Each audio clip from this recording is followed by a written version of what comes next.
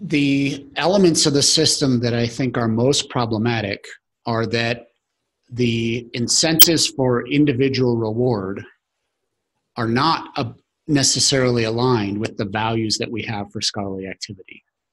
I don't benefit in my career direction, obviously. It isn't clear how I benefit from being transparent with my work, right? Of being openly sharing, not just of the output, the final paper, but the process by which I generated those claims. Did I pursue a confirmatory design, or was this exploratory? Did I analyze the data lots of different ways or not? Is my data available for you to examine, to see if my claims are believable?